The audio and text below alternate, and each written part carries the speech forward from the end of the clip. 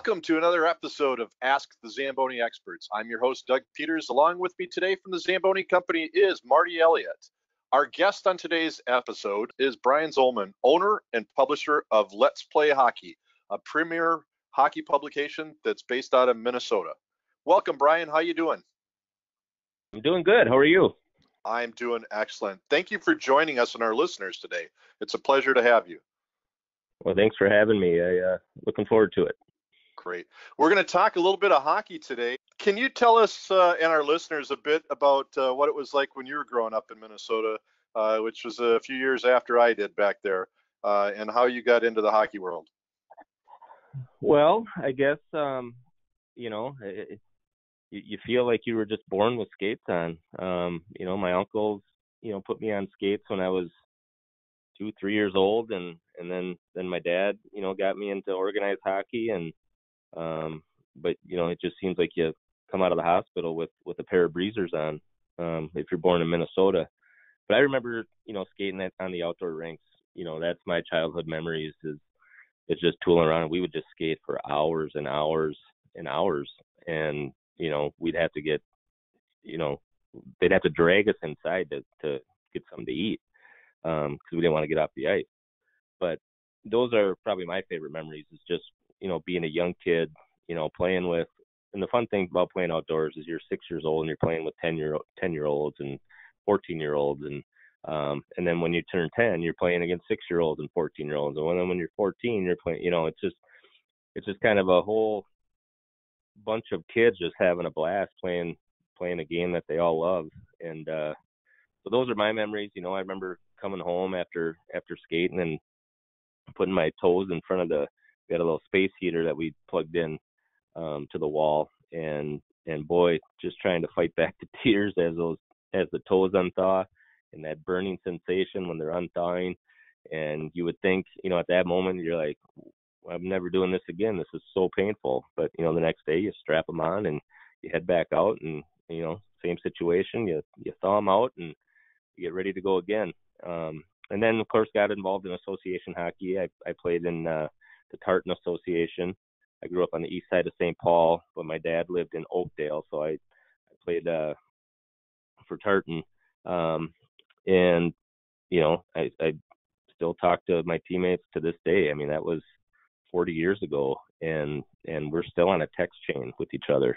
I was just texting them earlier today. So, and that's really, in the end, what it's all about is the friendships you make, the memories, and it's not so much, what happens on the ice, but, in the locker room and the silly things that you do in the car rides and the tournaments and the swimming pools and, all that stuff. But it's just it just becomes such a part of a kid's life in Minnesota if they get involved in hockey, and it lasts a lifetime. It really does. Yeah, I know what that's like. I've got a good buddy of mine, Mark Gillis, shout out to him, who's one of our listeners, and it's something that we're closing in on 60, and I can still remember vividly him passing me the puck for my first goal playing outdoor hockey at Keewaydin Park as part of MFAC. So it's a great sport. You learn a lot from it. You learn a lot from the friendships. You develop friendships throughout life, and it's something that sticks with you. Have you ever driven a Zamboni machine, Bryan? I have not. It's kind of a bucket list item, but boy, I think I'd get kind of nervous. I don't know. I don't know how they make the turns. It looks like they're going to just go right into hit the end board there, and for whatever reason, every time they make the turn. I don't know how they do it. Well, we go slow and turn to the right, and NASCAR goes fast and turns to the left. And maybe what we'll have to do is get you out on a machine somewhere at one of the many rinks that I'm sure that you get to visit during the year. That would be fun. I would enjoy that. Great. You are our first major league draft pick to join us on an Ask the Zamboni Experts podcast. What was that experience like for you growing up? Well, so I was a two-sport guy. Hockey took up, a good portion of my childhood, and then once the snow melted, we played baseball. But and we also played hockey and baseball. We just didn't play baseball during hockey season, but we played hockey during baseball season. We played both.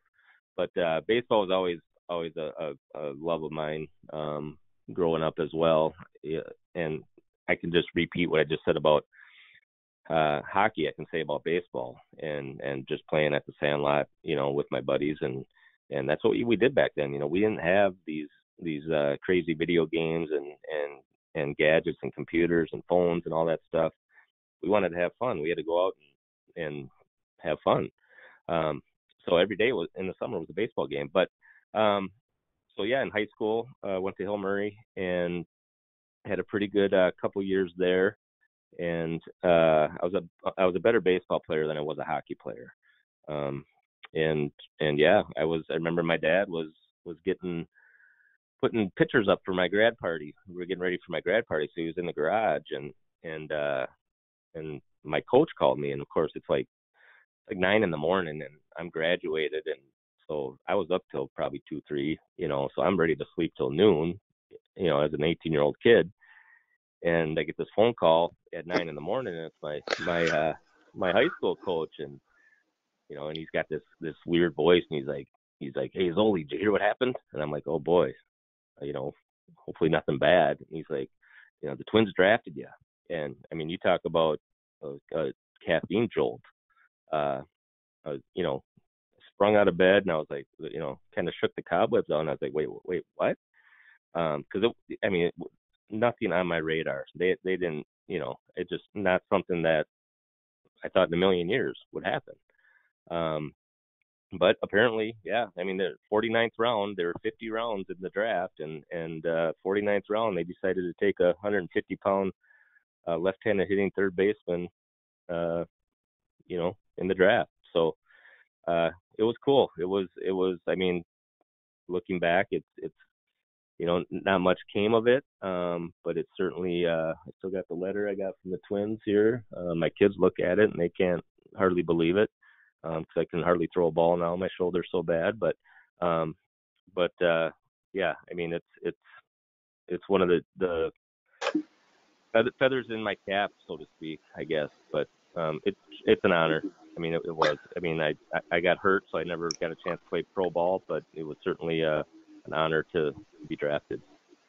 That's pretty impressive. It doesn't matter whether it's the first, 20th, 149th, or 49th. I am impressed to be able to talk to somebody who's a draft pick in Major League Baseball. Your favorite sport growing up, if you had to choose between the two, would it have been baseball because you said you're better at that, or was your love stronger for hockey? I think it was whatever season it was.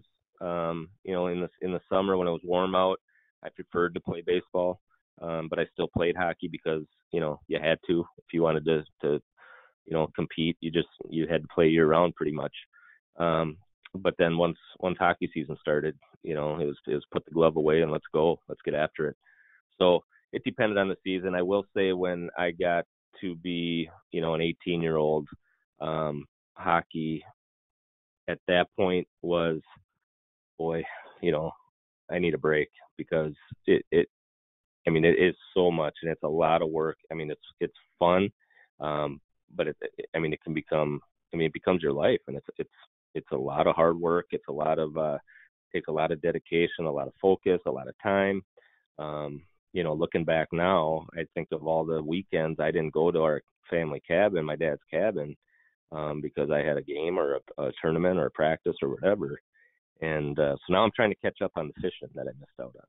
But so I would say, baseball later on, but, as a 12-year-old, whatever season it was, it didn't matter.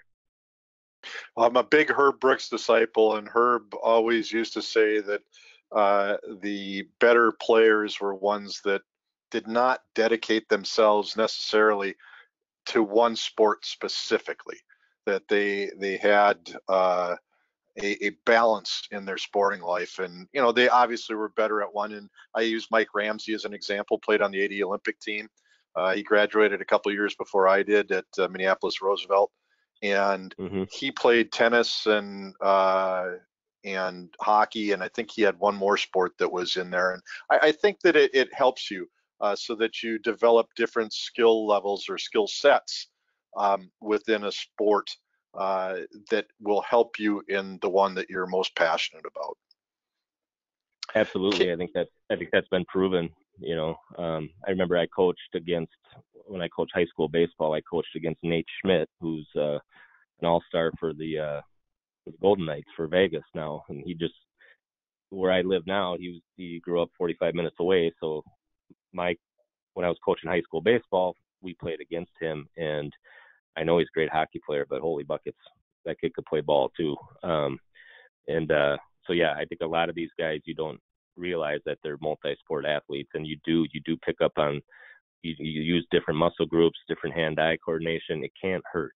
Well, there was that kid, he's not a kid anymore, but he spent a few years in major leagues playing for the Twins as a catcher and a first baseman, Joe Mauer, and he was reasonably good at a couple of sports, I think, was he not?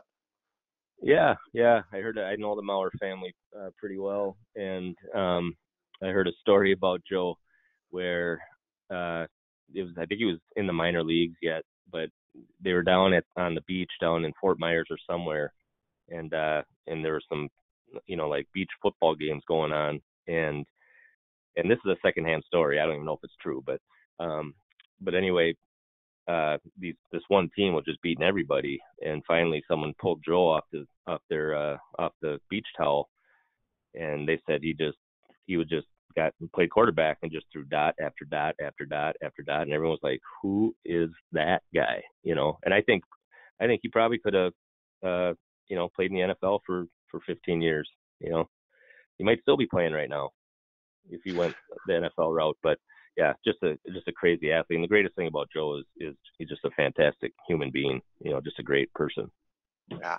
He, I believe, had a scholarship to Florida State that he had to pass on when the Twins made him their first draft pick. And he and his other compadre of the M&M brothers or boys, Justin Morneau, he's a proud Zamboni owner. He has one of our machines for his ice rink that he built in his backyard on his property there in Minnesota. Mm-hmm. And he's a former Canadian who played hockey and who came down to the States and became quite the ball player. So I think that's examples of don't spread yourself into one sport.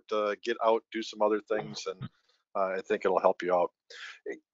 Can you share with our listeners your high school career? Because in our discussions prior to the podcast, you had mentioned you played at Hill Murray and you're part of a state championship team. What was that all about, and what was that like? Well, yeah, I ventured. I defected over to Hill Murray. All my buddies were a little upset with me, but my dad thought that was the best route for me. And actually, after my freshman year, I was kind of homesick, and I said, Dad, I think I want to go back to the public school, and he said, no, stick it out. I think it's going to work out for you, and obviously it did. But yeah, so Hill Murray, obviously, they won the state tournament last year. That was their fourth title, sorry. And I was on the 91 team, so we won the second title in school history. But every kid grows up dreaming of playing in the state tournament. We watch, I remember in grade school, I don't know if they still do it now, but we would watch the state high school hockey tournament in school because, that's just what you did in Minnesota. And so, to be able to play in it was obviously a dream come true. I made the team as a junior. Now the year before, we had just loads of talent. We had Craig Johnson, who ended up playing out there in LA, for a long time. Great player. Actually, his son just played on the USA junior team, Ryan. So he was on our team the year before. Tony Gruba, Sean Murray, and we had 3, 4, 5 Division I guys on the team the year before, and we didn't make the state tournament. Well, the next year it's kind of like, oh, this might be a down year. We don't have that, that big stud hockey player to get the puck to. That, and White Bear Lake had Brian Bonin, who went on to win the Hobie Baker Award, and other teams in our section were good. So we didn't really, I mean, we were Hill Murray. We knew and we expected to win every game, but it wasn't. We weren't the favorites. It wasn't a year where Hill Murray was sitting there at the top. And I remember in the section tournament we were playing Forest Lake, and Forest Lake has never beaten Hill Murray, and we got up 5-1, and in like a span of 10 minutes it was 5-5, and so we almost lost that game, and that was in the quarterfinals. In the semifinals, we played Park Cottage Grove. That went into overtime, and we won 4-3. And then in the section finals, we played at the old Met Center against White Bear Lake, and they got up 3-0 on us, and we scored 4 unanswered goals. Our fourth goal came from our third line center. I think it was his fourth goal of the year. And next thing you know, it's like, holy buckets. That dream I had when I was, 7, 8, 10 years old, just like that just came true. And I mean, you talk about it, just a crazy feeling, just a great, great feeling. And the state tournament was great, but I'll never forget running out on the ice in the Met Center. And there was 15,000 people. There was a full house. And of course, I grew up watching the North Stars play there. And I'm thinking, I can't believe I'm, that the house, this place it's a full stadium. I cannot believe that I'm playing in this game. And it was just insane. The energy in that building, the electricity, and anytime we played White Bear Lake, the rivalry just goes back. And they hated us, we hated them, and it was just a absolutely phenomenal atmosphere. And that was even more electric to me than the first state tournament game at the old Civic Center. So, but yeah, we beat White Bear Lake, and then next thing you know, we win 3 games at the state tournament, and we're tossing our gloves and sticks in the air. And I think that last game, it was us against Duluth East, so it's the Metro private school against the small northern school.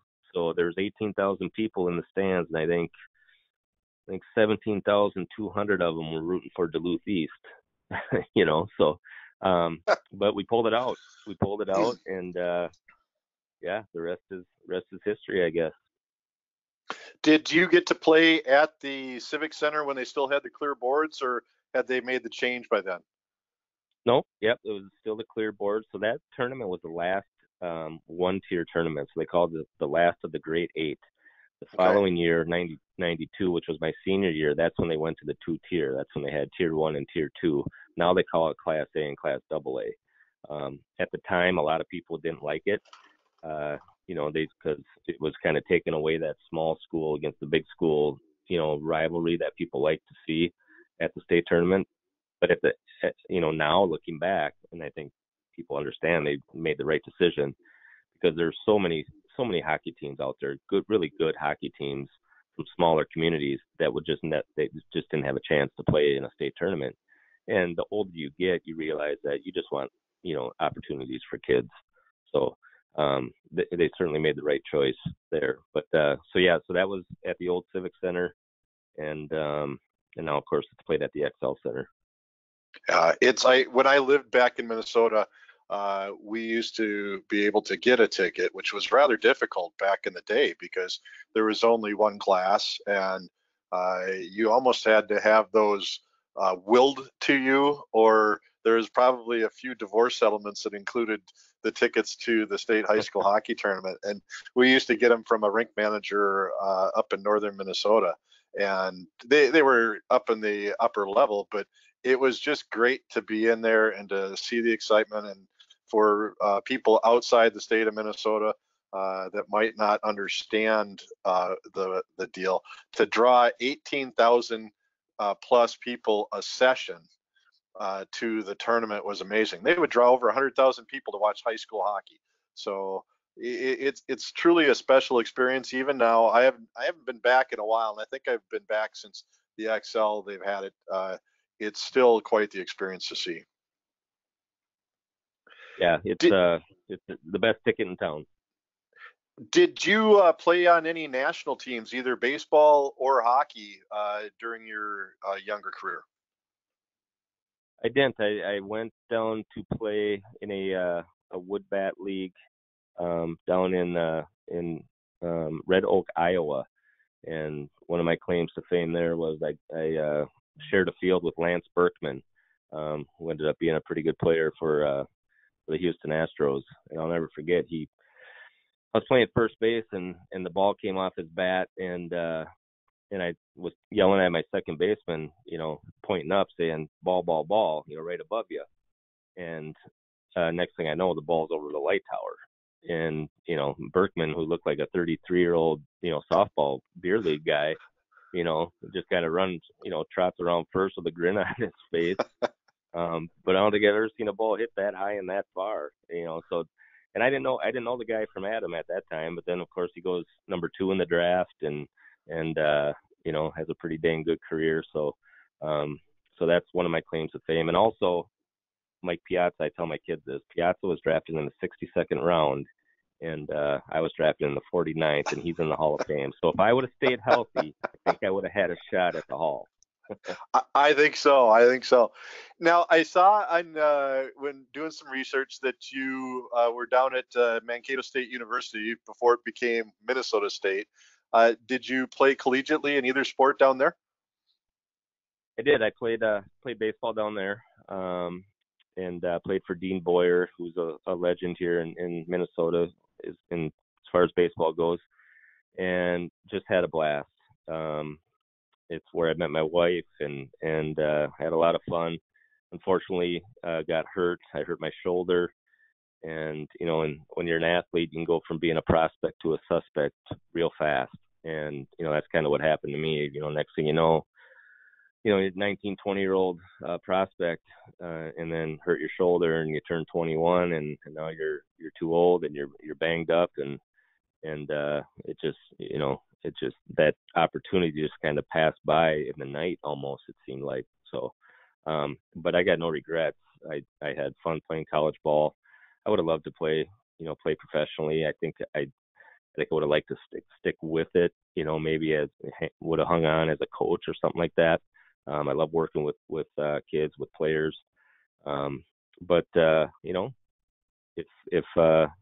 if I would have went and played for the Twins, I wouldn't have met my wife. I wouldn't have my 3 kids that I have now. So, things work out. Things work out for a reason, and no regrets here. Where did your career take you after college? What did you get into as far as businesses? Well, I was a journalism major, and my first job was in Osceola, Wisconsin, and I was making, I think it was $19,000 a year. Me and my wife, and she was pregnant, so we had a little boy there that pretty much about 10 months after we got married.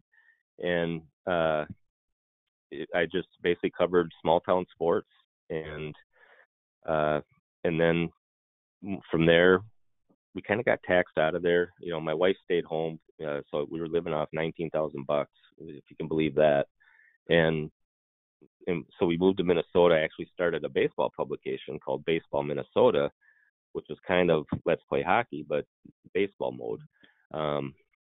And I said, well, if we're going to try to make this work, we got to get to a central part of the state. So we moved to Sauk Center. The baseball publication didn't work out at the time. But as a writer, I hooked on with the local paper here and covered sports. I was a sports editor for a few years, and opportunity came to buy into the newspaper.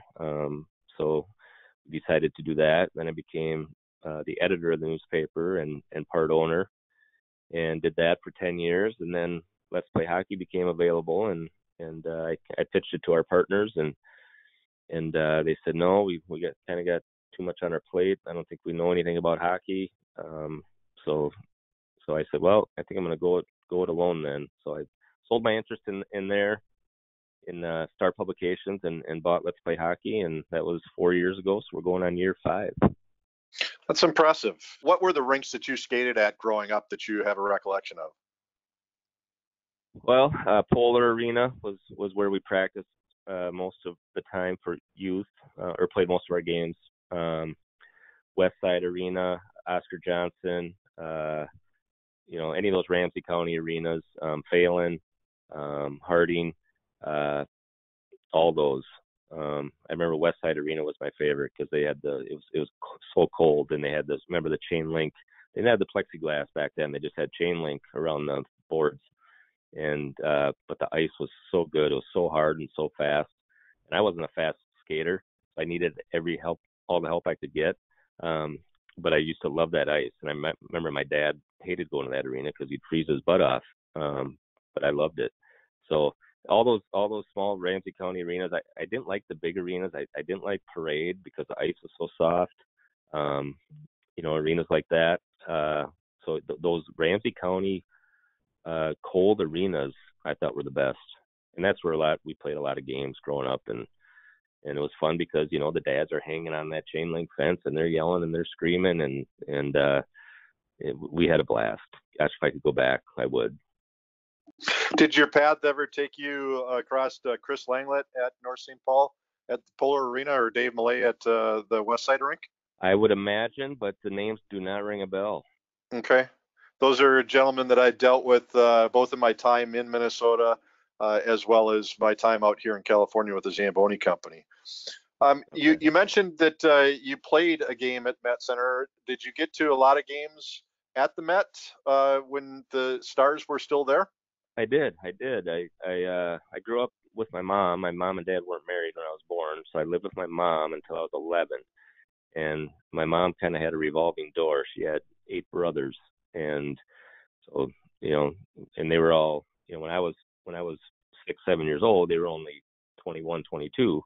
And they would take me to North Stars games, and I remember going down the old Shepherd Road driving, and we do standing room only. I think you get a ticket back then for standing room only for about $2, and I think the beers were like probably $1. Who knows? But they'd go and drink beer, and I'd just kind of sit there and be in awe of watching the North Stars.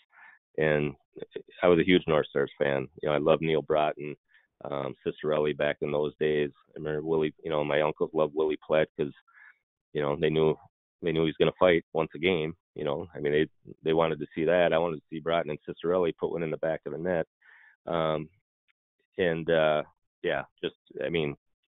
It was sad when the North Stars left. It really was, because there's so many fans and so many hardcore fans, and the Met Center was great. It was a great venue. It was just a fun place to watch hockey. What was your first introduction that you recall to the publication Let's Play Hockey? Was it grabbing one at one of the old Ramsey County arenas, or how did you run across your first copy?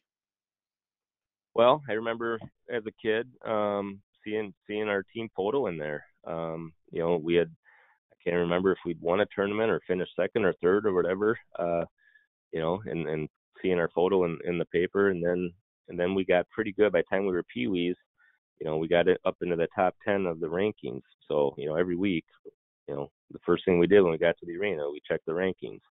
And I think a lot of kids from my era, that's what they did. Now, of course, you can just go online or go on your phone and grab them. But a lot of people still look forward to grabbing that copy in the arena as well. But I was introduced to it at a young age, and kind of got away from it.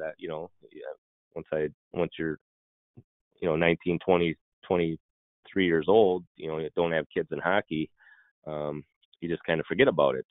And then once my kid got back in hockey, you grab a copy and you're just like, wow, there's the nostalgia of the publication and of the brand of Let's Play Hockey, because every kid, at my age, your age, grew up with it, and that's what they did. They, in the rankings, that's why they're so nostalgic that, anytime a guy opens a paper, it brings back the memory of him playing and his peewee team being ranked 3rd or 4th or 15th or whatever, So yeah, it was. I was like most kids, so that 6, 7, 8 years old, probably when I grabbed my first one, and it's pretty cool to see your hockey team in the newspaper.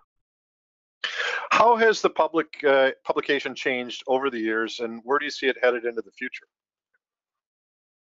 Well, I think I think the big change isn't so much in the publication; it's how people read their news.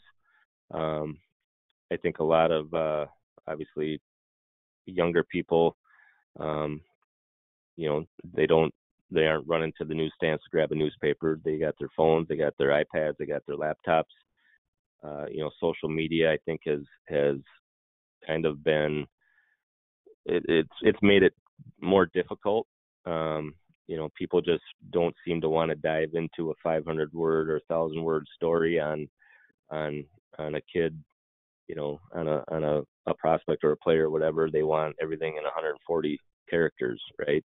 Twitter, Instagram, Facebook. They want it now. They want it fast. Give me more and more and more. So it's really hard to captivate the younger audience from a print standpoint. We can still do it digitally, but we still have plenty of people who love the physical paper, and they love to grab it. It's always there, so they bring it home. It's on the counter. They might read one story, tonight, and pick it up and grab them and read another story and flip through it, while having coffee the next morning. So the biggest thing I see it as is content. We provide content, and if that content is good, people are going to read it. And the way they read it doesn't really matter, whether it's print, whether it's digitally, social media, whatever. But that's how Let's Play Hockey stays relevant. It's just by providing good content. Will we be printing a newspaper in 10 years and 5 years? Or will it be all digital? That I don't know. That the business model it shapes itself. The advertisers will dictate how that works. If we do continue print, we obviously need the horses on board to help pay for that. At the end of the day, it is a business, and we got to make a buck. So, but it's going good. This year's been tough with COVID. We've been shut down a couple times now. Our distribution is the arenas, so we can't. If the arenas are closed, we got no way of getting our papers out into the hands of hockey fans. And in addition to that, advertisers aren't going to pay pay high rates for a publication that's people aren't reading because they can't get to it. So so that's been a challenge this year. We're hoping that will kind of go by the wayside sooner than later. But if we learned anything in the last 9 months, it's that you just don't know what's going to happen 7 to 14 to 21 days from now. Yeah, it's been challenging. There's a lot of people that I know based on our industry. I was on a Zoom call with the Minnesota Arena Managers Association, and it's a lot of people chomping at the bit to try to get things going. State of hockey. I like to say that California is the new state of hockey, and that Minnesota is the old state of hockey.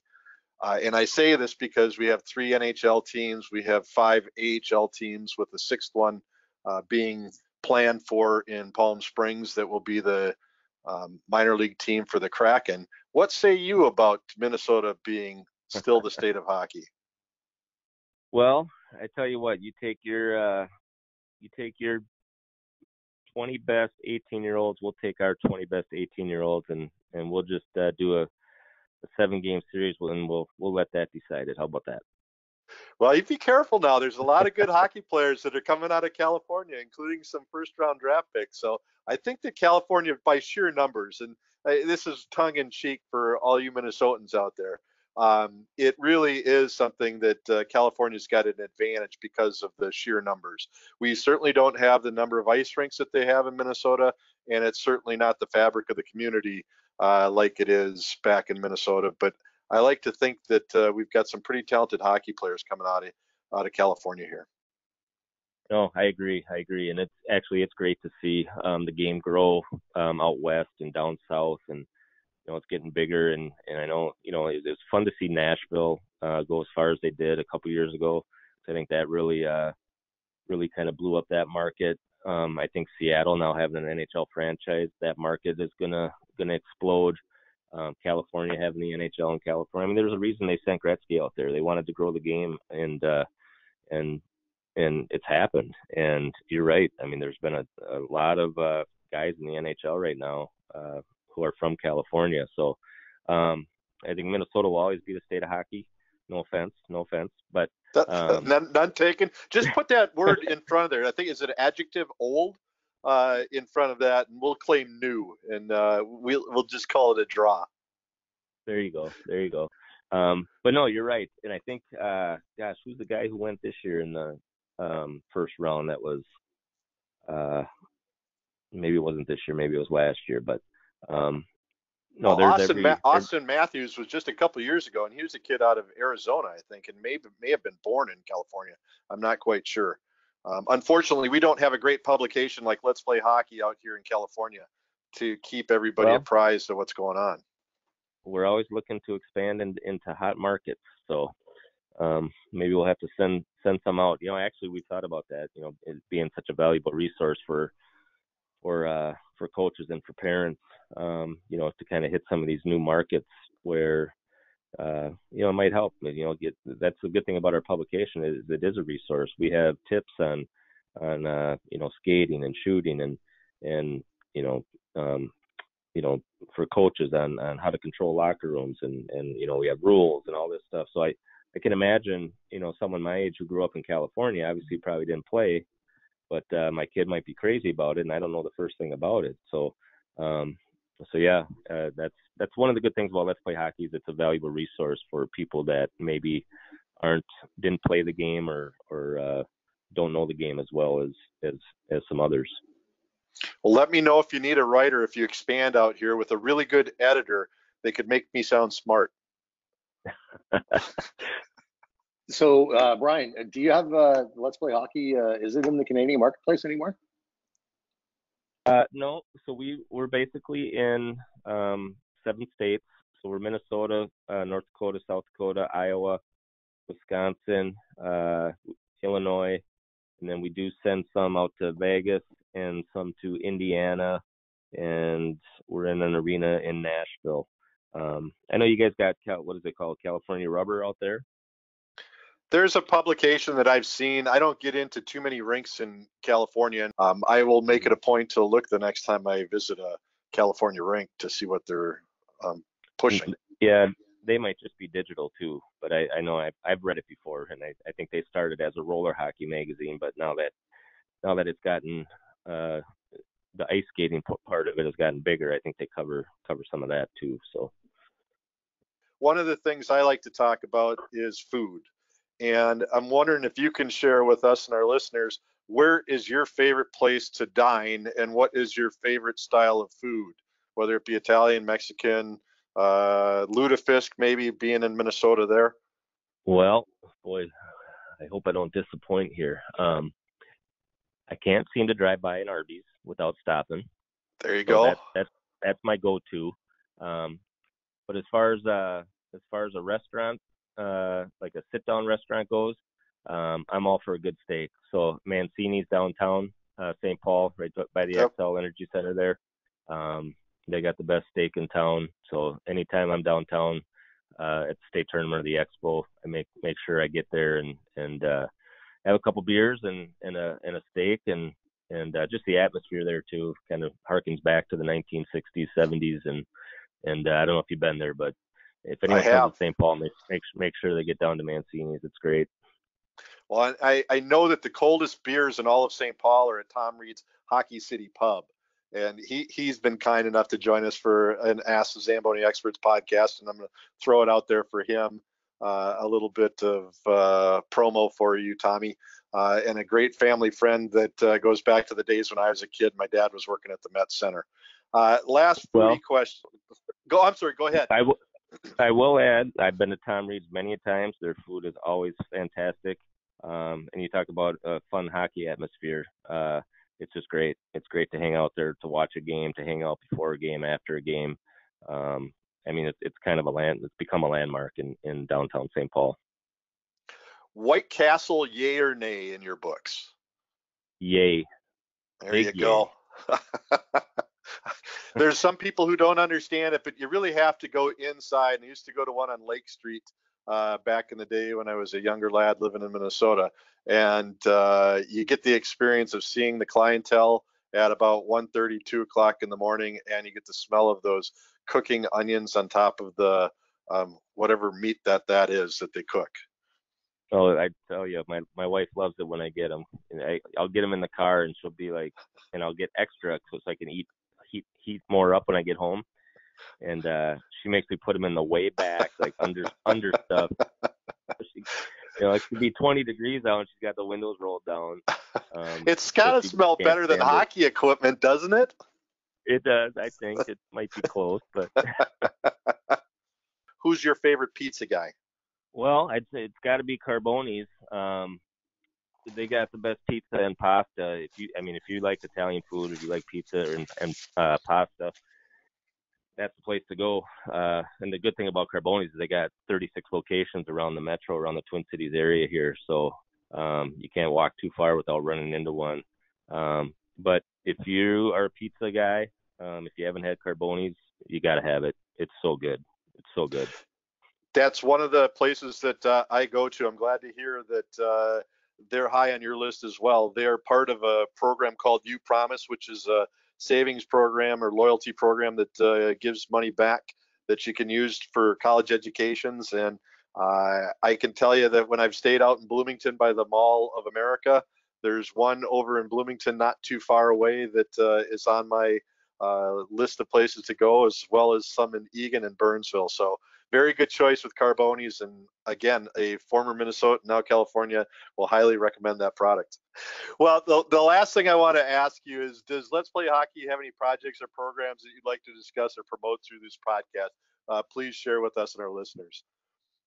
Well, we're, like I said, with the expo, for those who haven't been there, it's a bucket list item for anyone that loves hockey. And we're hoping to have it this year. And check us out online, www.stateofhockey.com. We partner with the Minnesota Wild for our website, and obviously you can pick up our publication at any arenas in those 7 states I talk to. And if not, if you can't find one, give me a call or shoot me an email, Bryan with a Y at letsplayhockey.com, and we'll get you a copy. Our subscription rates are low. We'll send it anywhere in the United States or Canada. So if you want some good hockey content, hit us up and we'll get it in your fingertips. I can vouch for that. As a former Minnesotan and a kid who grew up reading the publication, it's great that you've taken it from Bob Utek to a former Teddy, Doug Johnson, to now you carrying the torch for hockey publication in Minnesota. It's the premier publication, and we've been lucky enough to have Graham Rustan of the Hockey News join us, and now Bryan, you've joined us on one of our podcasts, and we thank you for that. We want to thank everyone for listening in to another episode of Ask the Zamboni Experts podcast. Have a question for one of our experts or an idea for a future episode, please email your questions or requests to info@zamboni.com. For more information and additional podcast episodes, please visit zamboni.com/podcast or search Ask the Zamboni Experts on Apple Podcasts, Google Podcasts, and Spotify. This is Doug Peters along with Marty Elliott, wishing you an ice day.